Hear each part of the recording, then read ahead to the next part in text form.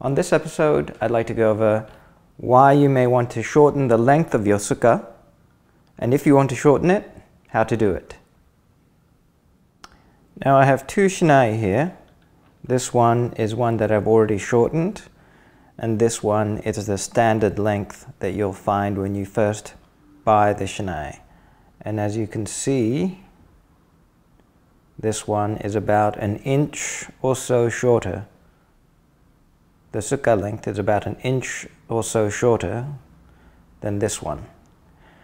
And the reason that I shortened it was it's an issue of swing mechanics. What I mean by swing mechanics is that when I'm at my full extension, I need to be able to reach the target and still keep my body relatively square to the target. And if the tsuka is too long, then it forces me to rotate my left shoulder back. I cannot keep my body square to the target. If I want to keep my body square to the target and still have full extension of both arms, geometrically, that's only possible if my right hand comes down the tsuka a little bit. And if you look at some high-speed footage, some senshu, some players, their thumb will actually contact their forearm. So the limiting geometry of the Shinai is the length of the tsuka in terms of how you can get full extension and still keep your body square.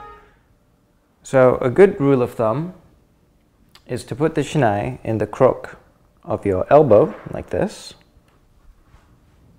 And if the index finger doesn't touch the top of the tsuka, that means the tsuka is too long for you. This is a Shinai that I've already shortened, and as you can see, my index finger touches the top of the tsuka. So now I'll show you how to shorten the tsuka. To shorten it, you'll have to take it off the Shinai. So once you've taken the tsuka, or tsukagawa strictly speaking, the tsuka leather, once you've taken that off the Shinai, then you will have to flip it inside out. To flip it inside out, you want to start it with your finger, and I just happen to have this back scratcher. And I'm going to start inverting the tsuka leather inside out so that it comes out the other end. You don't have to completely invert it. As long as you have a few inches of material to work on the other end like this, that should be enough. And what I'm going to do is cut about 1.5 inches off the end of the tsukagawa. Now I have done this a number of times, so I kind of know just by eyeballing it how much material I need to take off. But when you're doing it for the first time, you will actually want to measure it to 1 inch, maybe 1.5 inches maximum. And it's like carpentry, you measure twice and cut once. So for me, it's about that much. You don't want to over shorten the tsuka. It's not like a little bit is good, so wow, a lot must be even better. No, that's not the way it works. There has to be a certain balance in the tsuka length. So if you shorten the tsuka too much and it becomes too extreme, then the Shinai becomes very hard to control.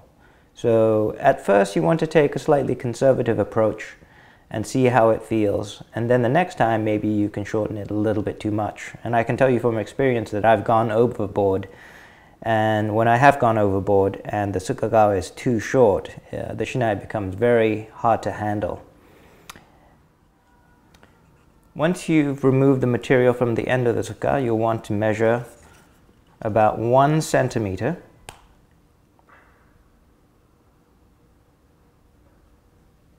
That's about 1/2 inch, maybe a little bit less. If you're doing this for the first time, then you might want to draw a line at that 1 centimeter mark across the tsuka. Like that. And then same for the other side. Like that. And this is where you're going to stitch the leather back up. So what you'll need is 4 holes. 1, 2, 3, 4 on each side. 1, 2, 3, 4. So if you think of it as a circle, you don't want to space them out evenly here. You'll want 2 holes closer to the edge and then evenly spaced out that way. So to create those holes, you can use an auger like this, which you can get at any hardware store. And you could use leather hole punches, which I've seen online as well. You could buy those on Amazon. But this works fine for me. So I'm going to create 4 holes using this auger. I just want to create holes so that when I thread it through, that I don't have to work too hard to push the needle through the leather. Okay, so you want some kind of surface to work on.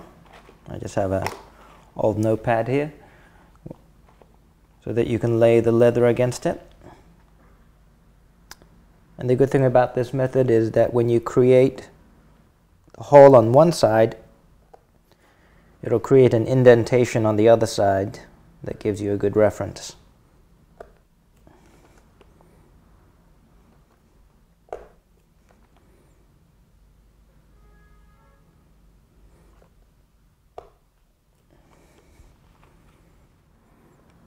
Then I'll use the auger to widen the holes a little bit, each one.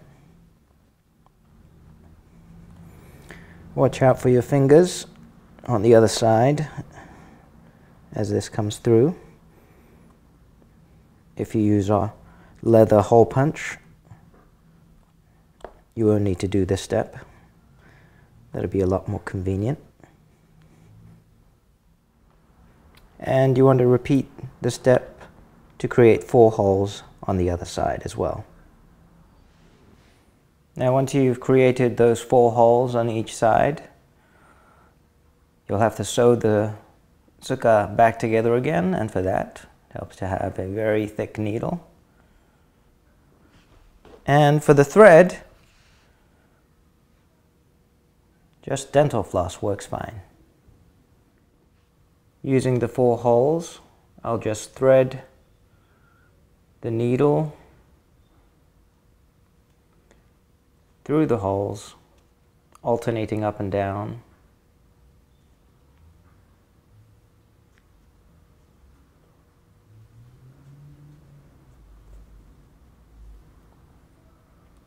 Like that. Keep on going all the way around.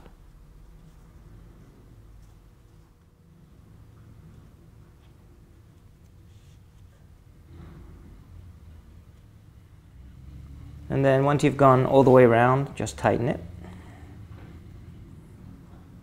If you tighten it, it'll fold over like this. Basically 2 folds. And then just tie it off.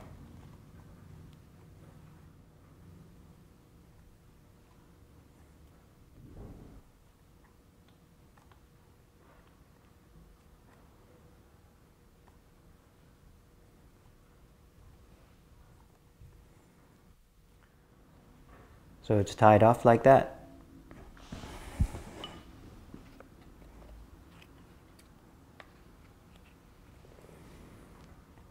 And I'm just going to cut the excess thread. So if you've done everything correctly, this is what the end of your tsuka should look like. Now you just have to flip it back. One thing that I learned about flipping the leather back is that rather than trying to push the leather this way, it's actually easier to use a pair of long nose pliers and pull the leather out this way. So grab a little bit of material and then pull it out. You'll save yourself a lot of aggravation of trying to push the leather out this way. It just works better by pulling the leather this way.